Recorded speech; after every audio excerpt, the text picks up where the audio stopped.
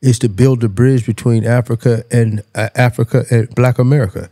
There should be a bridge. There should be a relationship because there has not been that bridge, right? And so a part of what we do, we're building that bridge. We're building and establishing relationships so that African Americans can understand that you are supported and loved in Africa. You're not hated or despised in Africa. You are loved in Africa. And this relationship that we need to have will benefit both of us. We need each other. Africans need Black Americans need Africans. And the highest educated group of people that enter America, that immigrate to America, are Nigerian. They have the highest level of education and they have the greatest success rate in entrepreneurship. Africans, not Europeans, but Africans. Truth is that most Africans that show up in America, most of them do well. Because what has happened in America, there's a lot that Americans take for granted.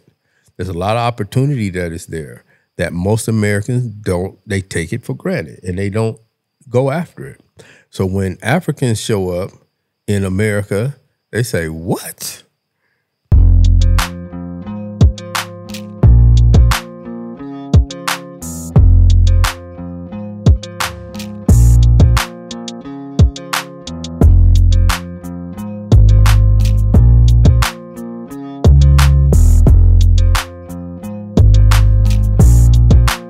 All right, it's your boy Kev Kelly once again. You're on the Man, Kings, and Queens talk show. And beside me, I got Shiloh, Smooth Shiloh, the original one. And the beautiful lady in the house. Hey guys, it's your girl Vanice Girl Vibes, aka V. And again, I have a special guest in the house. The Big Jane. Please let's welcome Mr. Cedric Singleton. Thank you. Applause. The CEO of Black Market Records. You know what it is. Shiloh, what do you think about this? The fact that we have the big man in the house. That guy? I feel I'm him. The presence is here. tap the anointing. Let me tell you a little bit. Tap that the you don't anointing. know. Let me tell you a little bit that you don't talk about this gentleman. He has been in this industry for the longest time possible. And he has worked and been patient with both the poor and the most talented artists. He respects everybody's hustle. If he can come down to Africa and say, hey, let me go and help and groom these young Africans without experience to bring them to the level of making international music, to have international acclaim, I think that guy deserves respect. So in my presence here, I have the CEO of Black Market Records, one of the most successful record companies, working in Africa, hustling in not just for their self-interest, but in the interest of the artists and every person who works with them as well. Yeah. That's why I respect this gentleman. You're already tapping in the anointing. Mr. Cedric Singleton. Yeah, what's up? How are you today? I'm good. How are you? You're looking fresh. Oh, thank you. Like for real, you're really looking fresh. Thank you. We glad to have you on the show. How I believe you apparently you in Uganda. Yeah. Yes. Where do you spend most of the time? The States? No, I spend most of my time in Africa. I spend about maybe 20% of my time in America, and then the rest of it is in Africa. Split mostly between Kenya and Uganda. I wanted to dive into, a small question on America. Yeah, I heard someone tweet on social media. I know it was saying, why is it that many Americans say the U.S. is horrible, is a horrible bit? So many people from other countries in Africa, so many people from other countries in Africa dream of living in the US, and yet Americans say that the US, they actually find a hard time staying there. How relevant is that? Well, I think America is the greatest country in the world. And but the experience of Africa is a different experience, right? And I understand why, if I spent my entire life in Africa, why I would want to go to America, because I would feel the same way too, because I had spent my entire life in America and I wanted to see something different. I wanted to see what Africa had in store for me. And so I don't say that a person should not go to America, but there's opportunity also right here in Africa. So you don't necessarily have to go to America for opportunity. There's opportunity everywhere here in Africa. I would beg to venture there's more opportunity here in Africa than in America. Because once you get to America, you're going to find that mostly everything has been done. It's finished. And you're going to have to really compete in the American marketplace, and it is really competitive. But here in Africa, there's so many things that are not done. One man's problem is another man's opportunity. Oh, true. True. Do you agree with that? Yeah, what? Totally. Yeah, you know what? It's just like in trading, whether it's going up or down, someone's making money of something. You know, it's funny how many people I'll speak for Uganda because we in Uganda right now. You find many, most especially the girls say, if I go to the States, there I'ma be rich. Yeah. But you find that it's way different. Ain't I think it's just like a mentality or something. Yeah. What's so special in the States that it ain't here in Uganda? Mr. Said. Well, let me tell you, in America, like I said, I've been to a lot of different places in the world, and everywhere that I go, there are people who are trying to get to America. It's not just Africa. When I'm in Cuba, people will try to swim 90 miles. They will risk everything by walking 3,000 miles to get to America. There's something special about America. I cannot lie. America represents a lot of opportunity. If you're willing to work hard, there are people who will support you in the American system. But America is not perfect either. There's a lot of problems with America, right? And some people can thrive in the American system, and some people cannot. So that's what I would have to say about America. America, to me, again, is the greatest country in the world. So there are people that can go to America right now and they don't thrive at all. There's some people, but the truth is that most Africans that show up in America, most of them do well. Because what has happened in America, there's a lot that Americans take for granted. There's a lot of opportunity that is there that most Americans don't. They take it for granted and they don't go after it. So when Africans show up in America, they say, what? They take advantage of the opportunity because they have worked really hard to get there. Okay. They didn't go there to play. So most of the guys that I met from Africa, those guys worked hard.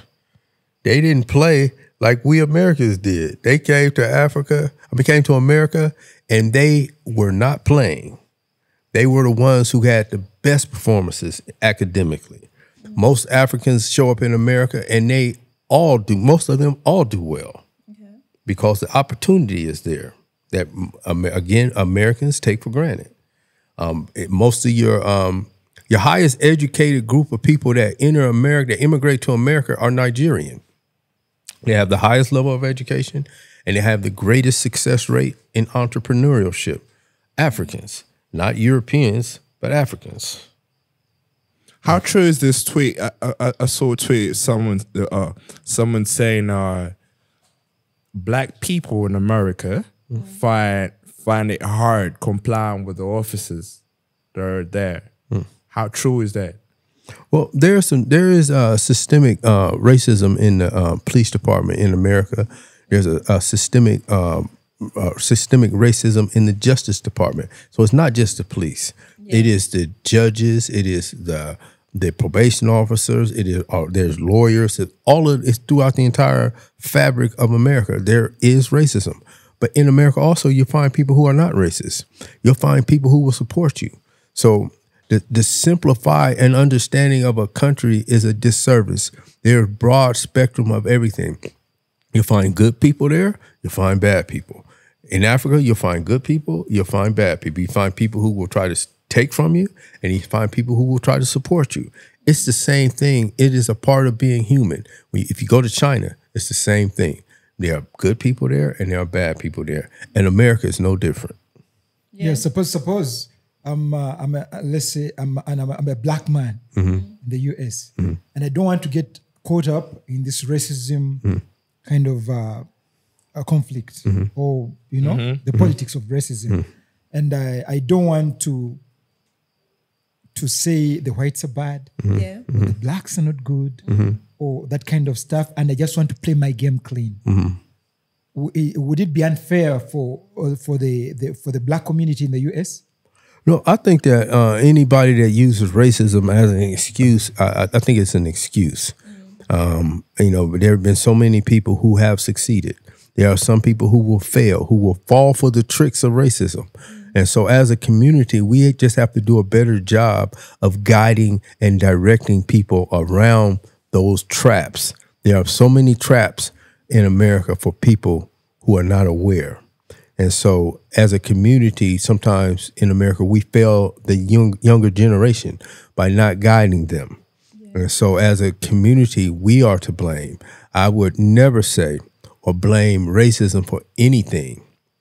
It may be the reason, but I won't use that excuse. Okay, so do Black lives matter, or also, of course, white lives only matter? Well, no, with the whole notion of Black Lives Matter is that in America, there are so many reminders that throughout your life as a Black person that your life may not matter. It does not seem to matter to police who commit crimes against civilian Black people. And so for that reason, the statement that Black Lives Matter is a statement that basically says our lives matter also. Not to say that because my life matters, your life doesn't matter. Yeah. We just have to constantly remind ourselves, and we have to remind those people in America that our lives matter as well. Yes. You know how long you've been in Africa? You know how long you've been in Africa? Yes.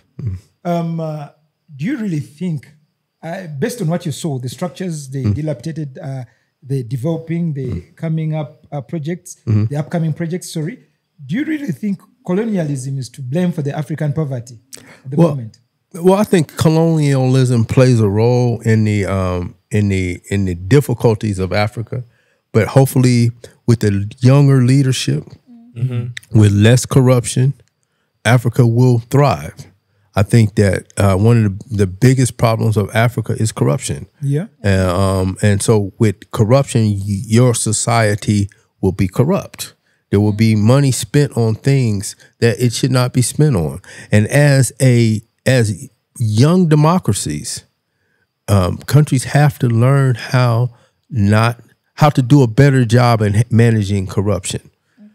So that's what I would say about Africa. It's not colonialism is something that that countries still have to pay debts. And so money that tends to go towards foreign countries and not spent in the country causes the country to lag behind. Yeah. Yeah, so sure. Mr. Cedric, why do you think the democracy is failing to deliver economic growth in Africa? Well, I don't think it's a democracy is the problem. It is opportunity. It is people investing money into the country. Like, say, if you want to invest in roads, then why don't you invest in roads and have that money show up on the road and not show up in somebody's house or the cars that they drive, right? It should show up in the development of the country. Africa is one of the most educated places in the world, right? Yeah. But what happens when kids graduate from university and there are no jobs, right? Because that entrepreneurial thing, the government, I think, should play a role in developing private industry. It should play a role in making sure that the talented people of Africa stay in Africa. They should be rewarded. They should not want to go to America. They should be able to earn a decent living and live a decent lifestyle here in Africa. Yeah, you remember during the COVID time, there's a time you're trying to help government of Uganda, for instance. I don't know about the other countries, but the ones that something I knew literally, you're trying to help the government of Uganda access a more affordable, low-cost immunization COVID tests. Yeah, COVID tests. What were the hurdles you faced in general perspective of what else you'd have done in that time. Well, I had some friends in America who had some really quick result COVID tests. You know, back then it would take a long time. They had rapid results.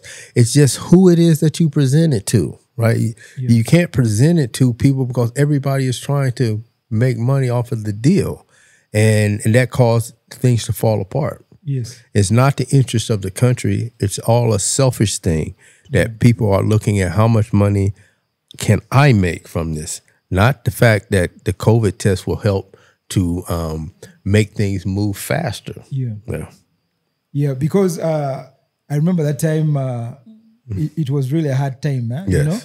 You know, and you are so faithful to the African community, trying to help them access low cost health saving, life saving, you know, health materials, and it was really, you know, heart touching. Yes, and then you had projects you are planning to carry out in Africa, and that's why I'm saying, okay, yeah, we faced that kind of thing.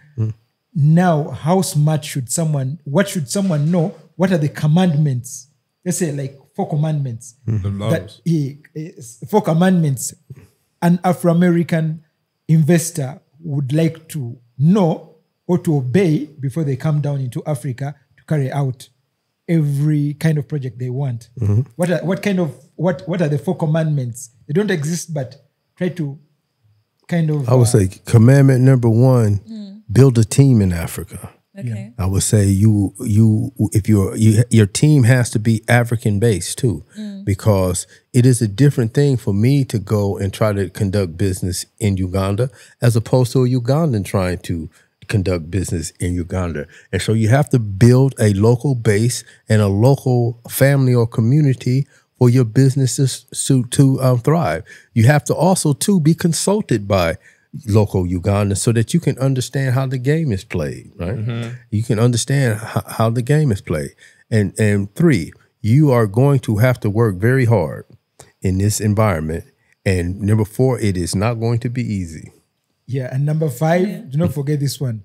It's always good to contact or consult somebody who has been there before you. Yes. And in this case, it's Cedric Singleton. Right now. So like saying, like as an African American, like would you currently like rather suffer racism in some like in the States out there rather than underdeveloped countries like here in Africa?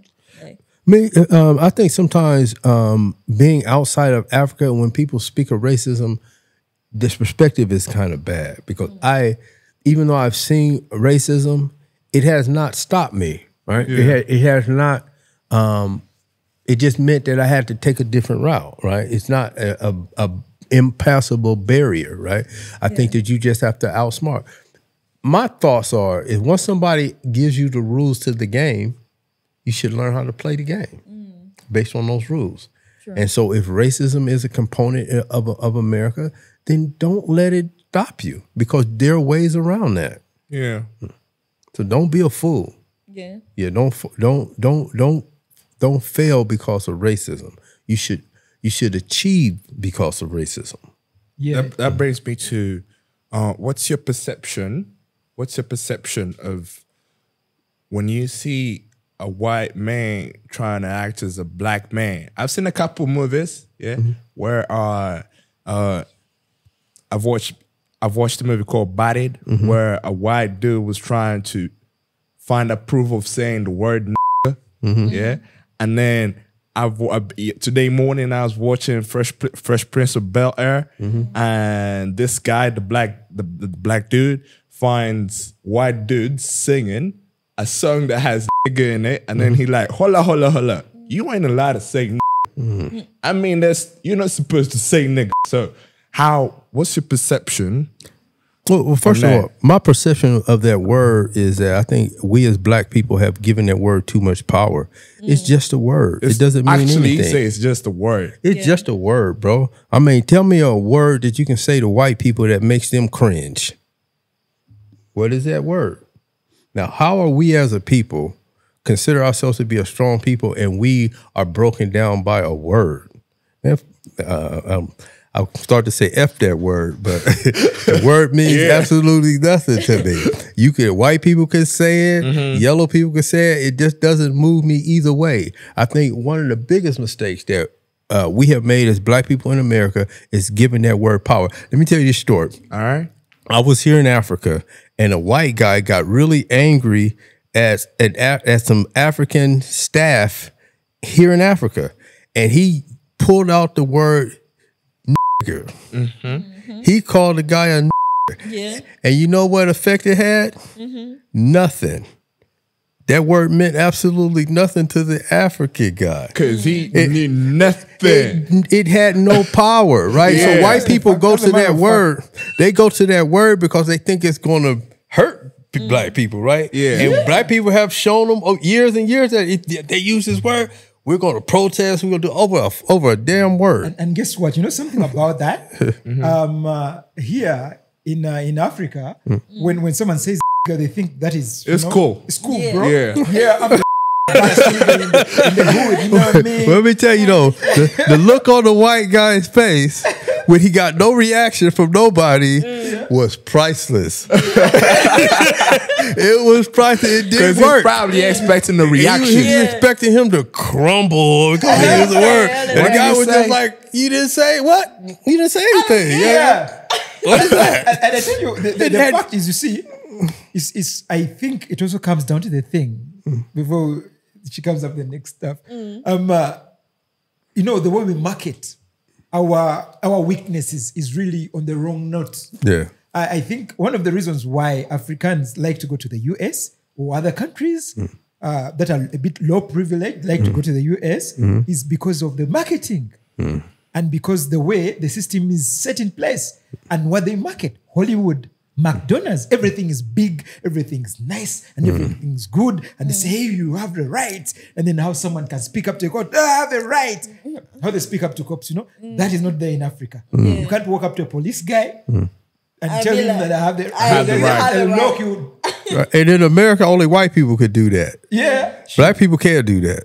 White people can. Why is it white so? people can because the white people have what they call white privilege. They have the ability to talk back to the police. They have the ability to fight the police and survive. Black people can't do those things, right? Because why? What causes all this? Because they fear us. Okay. They fear the myth of the black man. They fear the myth of the black man sexually. They Yeah. fear the myth of the black man's power, right? They fear black people. So anytime they come into contact with black people, they are They're afraid. always intimidated. They're intimidated So by they us. will do all those kind of they things. they will over exaggerate their reaction based on their. Sometimes I give those guys an excuse, a pass, because they haven't had no experience with black people. Because if you had any experiences with black people, you would not fear black people. You would understand that black people are just like you are. Yeah. Just like my experiences with white people. I don't fear, I'm not intimidated by white people. I say they're just like everybody else. Yeah, sure. There's sometimes in Africa, the myth of the white man in Africa is great. It's a great thing. They think white people are better. Yeah. And I have been up close and personal, and they are not. Okay. They are not better. Yeah. They have done a great job of promoting themselves.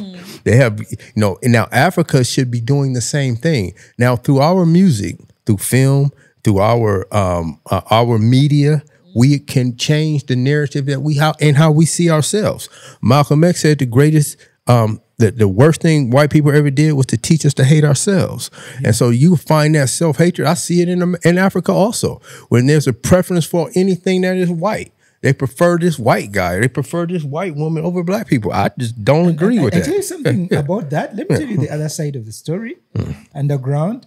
What happens is that you see there are a couple of Africans who have benefited from these white folks. Like you get a lady who has no hair or heiress over her property, and then she'll give this orphan or a street boy or some poor privileged guy in Africa, sign her most of her inheritance or her money or her wealth. In case she dies, it goes to this man, to the community. So there are few, probably less than a handful of that, but they've actually worked in marketing the white No, they tell their own stories, and I think what we do as Black people, we allow other people to tell our stories. I think that is changing, right? You see our stories being told by us. If you allow somebody else to tell your story, then you're a sucker, right? You're a sucker to let somebody else tell your narrative, because in that story, they're always going to make themselves look better. Okay. Yeah. So we have to do a better job of telling our own stories. We have to tell our own narratives. We have to be the creators of our own image. And that image has to be an image that Black is beautiful. Black people are the most beautiful people in the world. They're the most talented and most intelligent and most creative. They're the strongest people God has ever created. And that has to be our narrative. It can't be anything less than that. We can never place anybody above us. And you are a fool if you ever place anybody above you. Yeah, true. No matter what they are or who they are. Yeah, so like Cedric, we all know that you're the man. You've been to capitalist states and all that.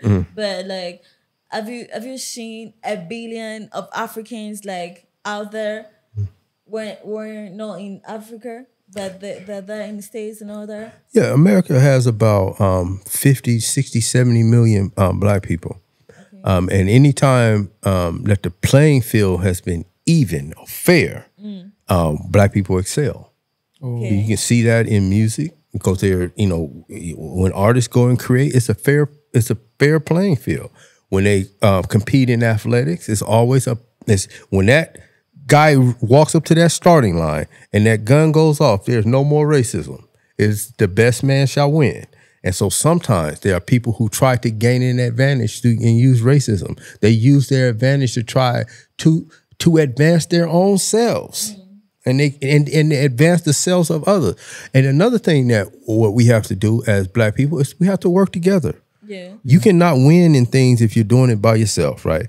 I would rather help my friends succeed, because now I have successful friends, right? There are people who that I have given opportunity to shoot music videos years and years ago. Those guys are now big filmmakers. And these are the same people who are my friends in my network. And so we have to get out of this selfish mentality that only I can succeed. No, it's okay for everyone to succeed. There's enough room for everyone to succeed. And so we should support each other. We shouldn't stop trying to knock the other guy down or trying to make it hard for him to succeed, because it does not mean you can't succeed. It's good for this guy to succeed. There's still room for you to succeed. It's not only one successful person. There could be 1,000 successful people. We have to have a mentality of there is more than enough than a mentality of lack. So have you noticed one thing about Mr. Singleton? Team. Teamwork. I'm liking that teamwork. And you see something that he's been feeding us all good information, but there's that thing of, hey, you guys come join me in Africa. This can work. That is really a good thing. There's a thing too that I have always, a part of my mission here is to build a bridge between Africa and Black America. There should be a bridge. There should be a relationship, because there has not been that bridge, right? And so a part of what we do, we're building that bridge. We're building and establishing relationships so that African Americans can understand that you are supported and loved in Africa. You're not hated or despised in Africa. You are loved in Africa. And this relationship that we need to have will benefit both of us. We need each other. Africans need Black Americans need Africans. And from that understanding, the world is ours. The world is ours. Mr. Set, I have you Black American, and we have in a situation where we have a rampant case of drugs that flow within America. And we were having a tweet here that says that why does someone was asking, why does crack affect the white folks appearance so much compared to Black people's? Actually, I heard the saying that crack is a white man's drug. No, it's the opposite. Crack is a drug that is a very cheap drug, and it has destroyed a large sector of Black America, not white America. No white America. Not white America. It is crack has been really devastating to the Black community in America. Is it sponsored in the Black community in America? Yes, it is. It has. I think Its effect is getting smaller. But what you're talking about currently, there's a epidemic of fentanyl. Okay. That is the drug that is destroying white America because it is a drug that people are using and it is deadly. I think it kills about 100,000 Americans every year. Damn. 100,000 will die from fentanyl problem. And so that drug has been devastating to America, mostly white America. But there are Black people who are getting caught up in that as well. But So, the percentage is lower. Or lower, yes. What could be the cause of people consuming this drug, regardless of the dangers? Drugs are something that has been a part of the world, and it's like very few countries don't have a drug problem. The reason why a lot of people here in Africa just done that because it's not here, right? It has not made it here, and so the government has done a really good job of trying to stop it from getting here. But the use of drugs is something that is a part of the human experience and the human condition. Yeah. And so that's just the way it is. That people use drugs everywhere. Yeah, so like Cedric, before we wrap up this whole thing and all that, there is something that's been going through my head and all that. So I want to ask you this question, like specifically, like Mrs. Cedric, are you a passport bro? Are you a passport bro? Am I a passport bro? What is that? Passport bro, I mean, who get attracted to ladies in other like foreign countries, Oh. like that. Yeah, I think the women of Africa are incredible. Yes, ma'am. Yeah. Yes, the women of Africa are something. I was like, man. yes. You know, Africans are winning this. Yeah, Africa winning. It's a lady who's just asked that question. Don't forget I know, right? that. You know what it means. No. Hakuna Matata. Ain't no worries. Hakuna Matata. By the way, you need to remember this is sponsored by Black Market Records today, special edition. And also peaceful home care. Yeah. Yeah, Virginia, excelling care, improving lives, you know, for hospitality. Yeah, So, by the way, Cedric has given out his heart, and there is much more he can deliver to you if you DM him, inbox him, follow him up on social media on the handles below Yeah. on the screen right now. So, you guess what? I just want to ask Cedric one last small question. Yeah. Is there any place better than Africa? Absolutely not. Nah. You got it. It's a no-go. Oh my God. My producers, please give us applause. Applause to the African. It's so beautiful. Well, actually, guys, don't forget, man. You see? Can you go in for a passport bro like me? I'm a passport. You ain't passport, bro. Yeah, she actually said she does black, she don't do white. What's about me that you don't like? Passport, bro, don't do. You can't do your fellow, like, nationality. You Are you ain't sure? passport, bro. Like, if you Guys. didn't get me. I'm not Ugandan, really. Nah. Hello. Hello. The name itself, you know. Are you, Kev, you must have told us certain things, you see. Now, Cedric, these people think I'm Ugandan. Yeah, I know. We know. We know you from. We know Guys, you from once again- Brooklyn. Once again, this is the Kings, the man, Kings and Queens talk show. Now, what? Yeah, the men are, of course, the men at work. We are is working And full you have a day, single 20, lady 20, right 24 here. hours. Here, there's Yeah, a we got a single queen. lady. She ain't just a lady. She a queen. You know? She a queen. Please don't forget, Guys. Manawak is our YouTube channel. Keep on liking, subscribing, sharing, and leaving a comment. Where you find a topic you want us to talk about, just leave in a comment. I will dive into there. And